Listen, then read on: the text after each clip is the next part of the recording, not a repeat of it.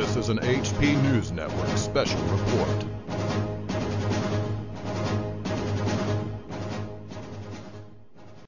Okay, YouTubers and anti-nuke activists, this is your host, Patrick Penry, and welcome to another special report. And what I want to read to you is a series of back and forths between Jazcko and some other NRC officials in regards to this whole Unit 4 situation.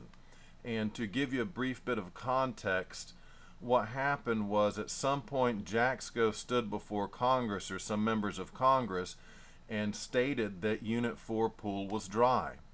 Now this had ramifications back in Japan with the Japanese government, and I found a series of emails where they're talking about this video where TEPCO says, no, come look at our video, there is water in the pool. And when they discuss that video and the integrity of that video, it's kind of a joke. It's as if TEPCO's trying to convince him by some vague, hard to see video that there is water in the pool. And so later maybe this is recanted and he says that there's water in the pool. I have evidence from late March where a guy says Jazcko is now saying there's water is in the pool, and he says our information says otherwise. What's the story? So let me give you this kind of back and forth here, and keep in mind Jazcko's made that statement to Congress, and that back for sure in Japan has had just rocked the whole government and public that's allowed to hear this or hears of this, and that's major. They want to cover that up. They want him to withdraw that statement. They want to convince people there is still water in the pool, because the alternative is the reality of a dry pool, the Zerk fire, and the incredible amount of curies that will be released directly to the atmosphere. Now let me just read you from this back and forth. This is from March 16th from a teleconference call, and we'll start with John Monagher. We wanted to give you guys a heads up. No action, but a heads up. Chuck and Tony now are down at the Conti, which is the equivalent over here of the White House Situation Room. They asked them to come down such that they could show us a video of the Unit 4 spent fuel pool. And what they are going to show us, we believe, is that the spent fuel pool has water, has had water, potentially the entire time. We think the reason they're doing that is because, I guess, of maybe statements the NRC has made, or maybe the chairman's hearing testimony yesterday saying that the Unit 4, the spent fuel pool, was dry. So Chuck hasn't seen the video yet, but he wanted to give you guys a heads up in case there is any clarifications or corrections we need to do. Did that make sense? Male participant, redacted, Monagher, right. Okay, so they're discussing this video that TEPCO and the Japanese say, hey, this video shows there's water in the pool. NRC, Jazcko's already made the statement that there's no water in the pool. Casto, the chairman, we need to probably let Bill and the chairman know that on yesterday we were going by what we thought that with the explosion there was structural damage to the Unit 4 spent fuel pool. We don't really know if there's any integrity in that pool or not. The video doesn't really show if there's integrity. There's some what they claim is reflection, but we can't tell. We knew there is some water in there as of 5 o'clock yesterday because it's steaming. So I think the right call is still on Unit 4, and Unit 3 is steaming even worse. I think, redacted. Some of this, folks, this is one long teleconference, but in the sections that weren't related to this video in Unit 4, I left those out. So I may skip from time to time, but I'm just sticking to the relevant sections on Unit 4 and that video and the context of that. Male participant, you don't have a copy of that video, do you? Chuck Casto, they claim that it's a special video file that takes a special video player and all this stuff, software, and the file's too large to give us. Imagine that. Male participant, yes. Casto, look, they're not going to let us have that video. The next thing you know, that thing gets out. They're not interested in sharing that thing with us right now. Male participant, no, I was just asking to complete. Casto, yes, I mean, that was a good question. We asked that, and it was asked in the meeting, and they said no. So we do what we can do. They said, hey, if you look redacted, right? Name redacted, yes. Okay, so you see right there, this is a really good one. They claim they have a video that shows water in the pool. When NRC views it, they're like, nah, it doesn't look like that to us. And then when they say, well, can we have a copy of the video? You know, we want to analyze it and look at it. They have this bogus excuse, making all these excuses why they can't give you that video. The file's too large to give us, the software takes a special video player, blah, blah, blah, so on and so forth. The NRC knows better than that. Chuck Casto, redacted is from DOE, redacted. He was standing there with me and he looked at it. What's your assessment of it? Name redacted. I mean, it's just a split-second shot as the helicopter flying by. They're referring to this video. The TEPCO says we got a helicopter flyover. You can see the video. There's water in the pool. He says, I mean, it's just a split-second shot as a helicopter's flying by. Casto, yes. Name redacted. I'm not the expert on the facility design that the NRC folks are here, but I couldn't tell a thing. Bill, do we know it's the Unit 4 spent fuel pool? Are we certain that that's the case? Okay, now he's even questioning, are they even showing us the Unit 4 spent fuel pool?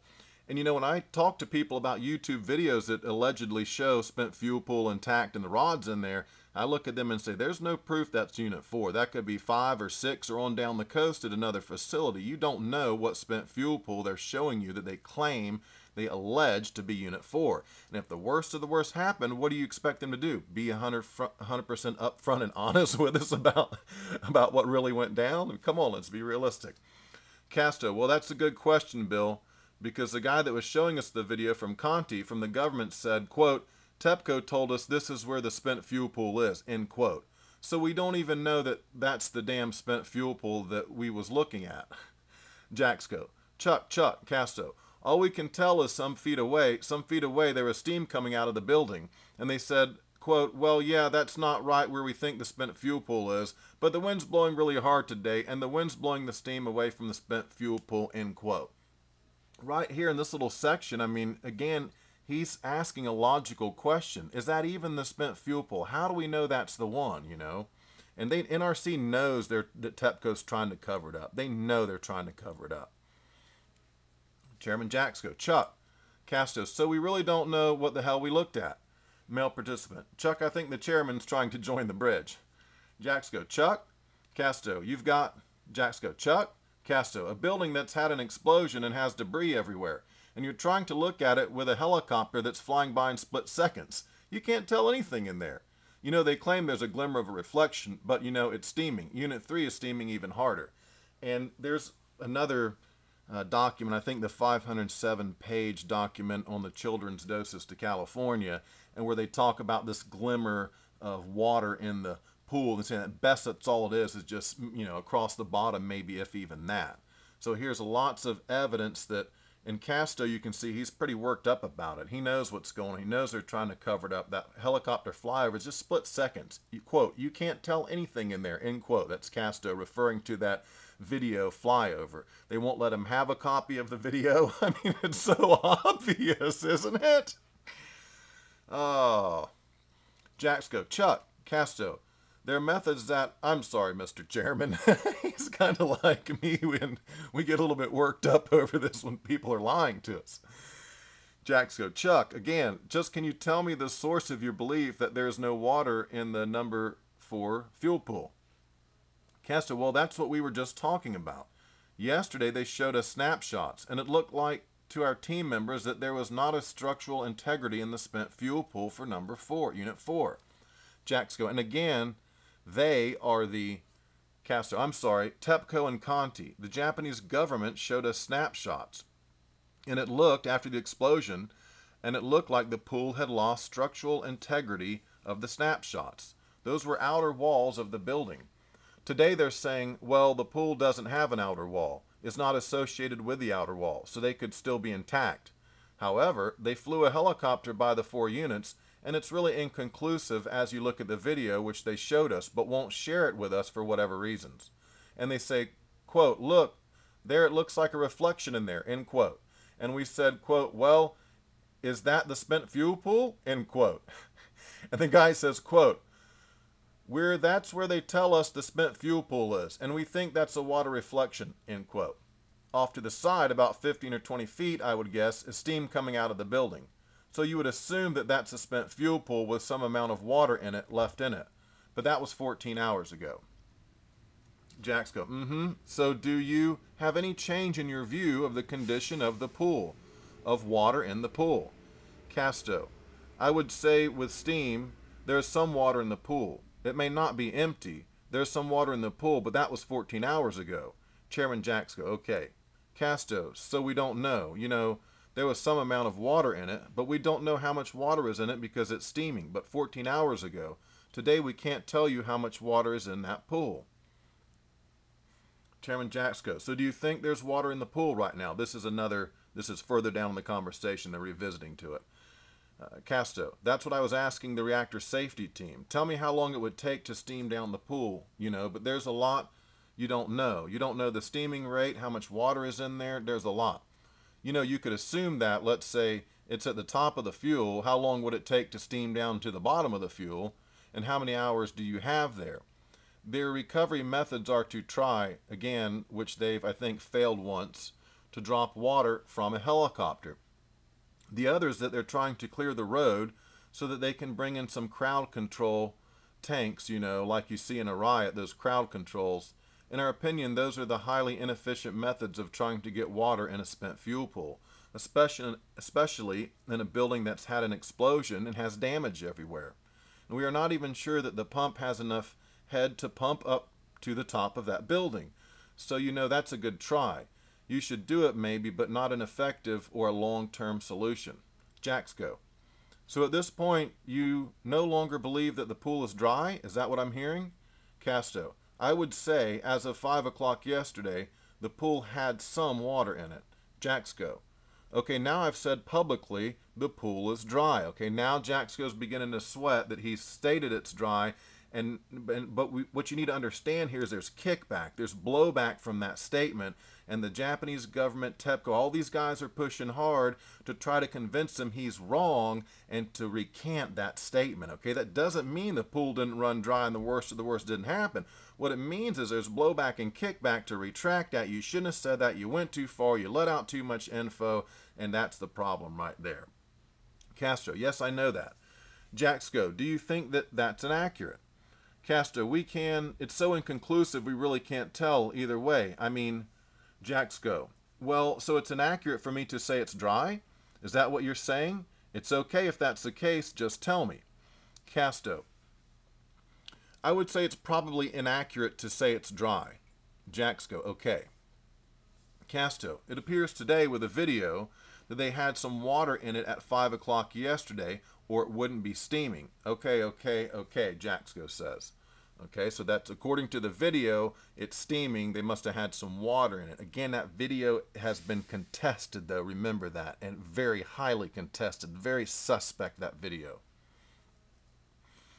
Jazcko, okay, but we're not necessarily good with a statement that the pool is dry. Okay, this is another section in this teleconference relating to it. We've skipped a bit where they went off subject. Now they're back to discussing the pool.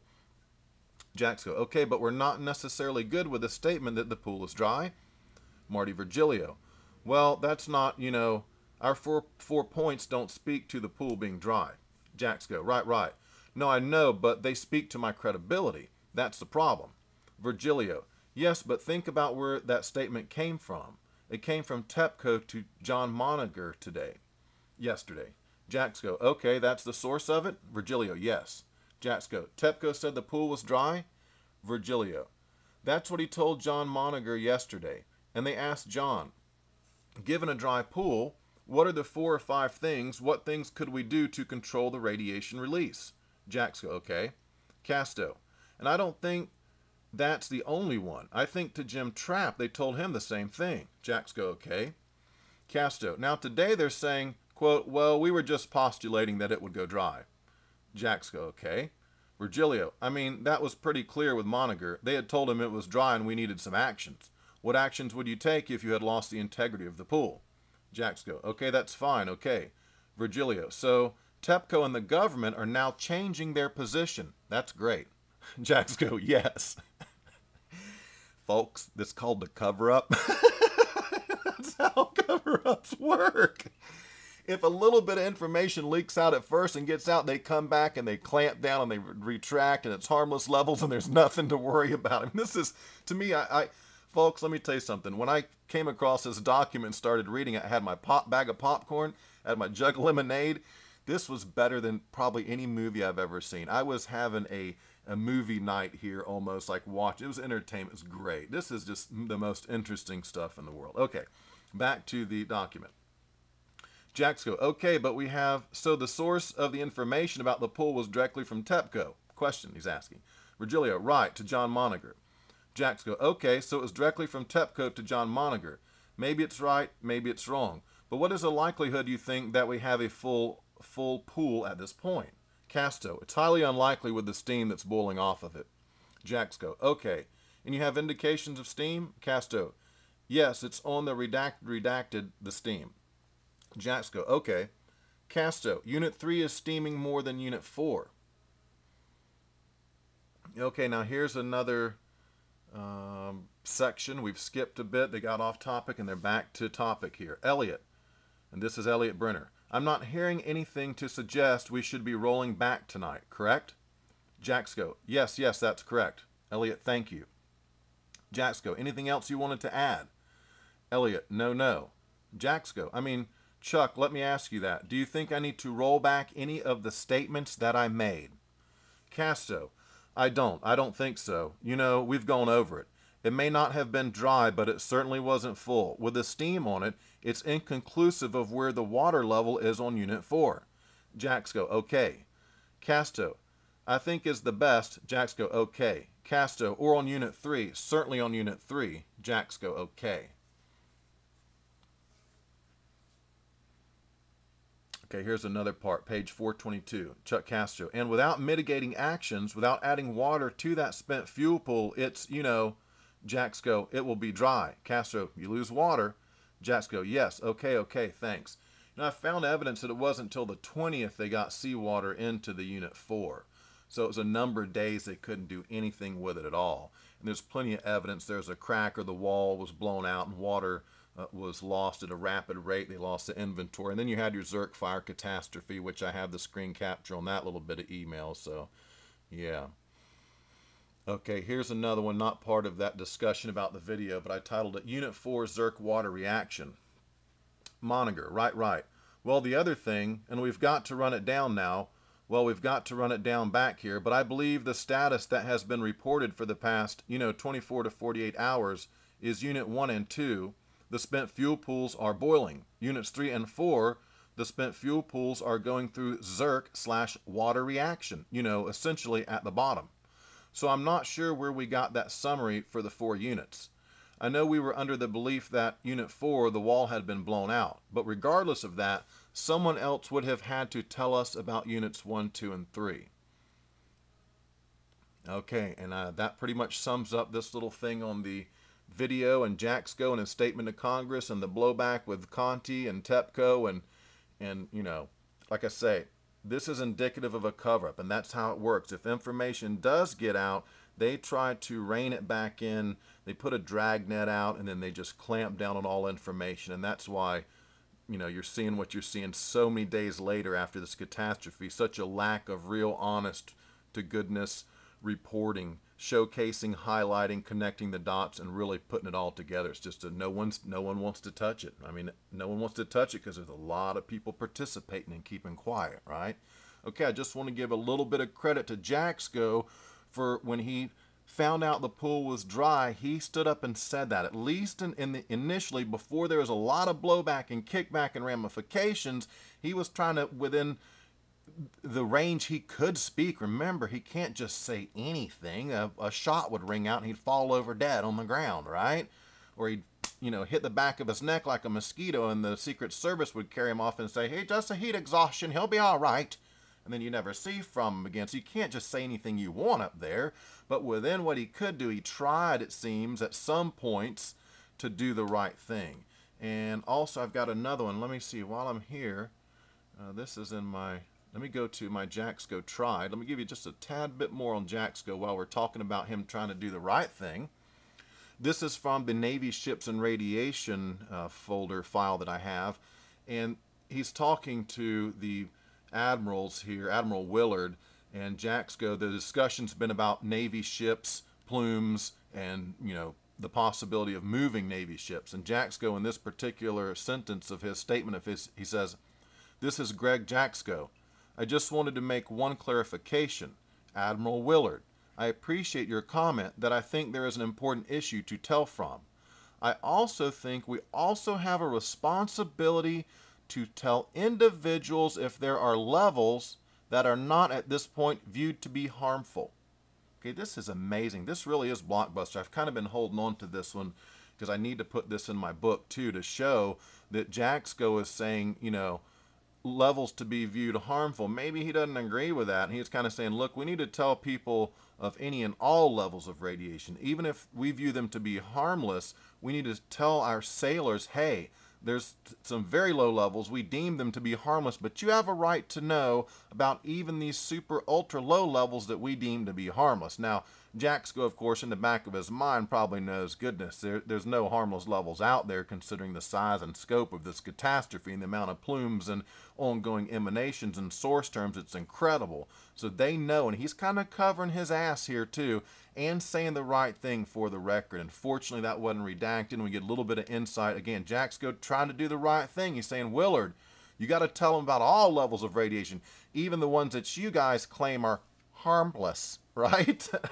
Okay, hope you enjoyed it and got something out of it, folks. Hattrick Penry, end of another HP News Network special report. Over and out. This has been an HP News Network special report.